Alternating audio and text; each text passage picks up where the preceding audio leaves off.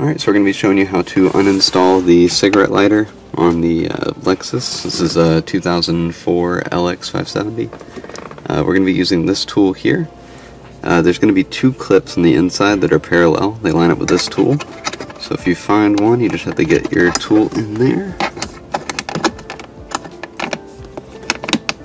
And once you get it correctly on both of them, you should just be able to pull out. And it'll be plugged in here. This one was a little loose. When we pulled on it, it just came straight out. Sometimes you might have to actually hit the clips on those plugs to get it to come loose. And then from there, you can actually just push that to the back and to the side. And from there, we've got our USB flush mount. So that's this here. We've gone ahead and wrapped Tessa tape around this here.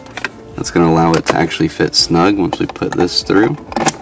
And from there, we're going to run our USB up to the top. And we'll push this into place. And there you go.